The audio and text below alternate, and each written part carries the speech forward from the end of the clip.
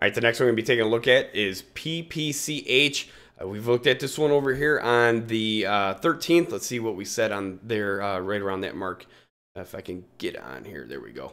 All right, so I said 0115 hold for 30-day simple moving average. So we put this one on a hold. You guys seen that it came down and touched right at that 30-day simple moving average and bounced. So it's been a while since we've covered this one. So again, let's look at what we're looking at right now. Let's go ahead and put that purple line in there for everybody. That's the support level. Okay, if we zoom out, this is a big support level playing on the stock back in November. You fell through it, and then something happened obviously to push it really through there.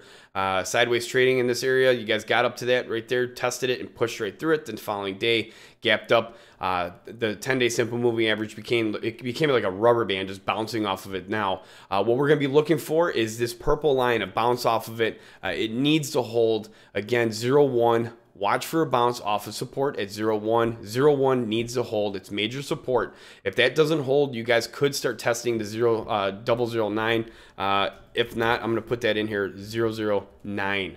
Okay, that's going to be the next level of a support underneath that one, a solid support if you want to call it that for sure. So definitely 0.1 to hold. Watch for that bounce. Watch for that buying pressure to bounce you guys off of that. Again, that is PPCH. Head over to investorshangout.com/live. Check out the live streams and make sure to check out investorshangout.com and share your thoughts on this one and many other stocks with thousands of other investors just like yourself.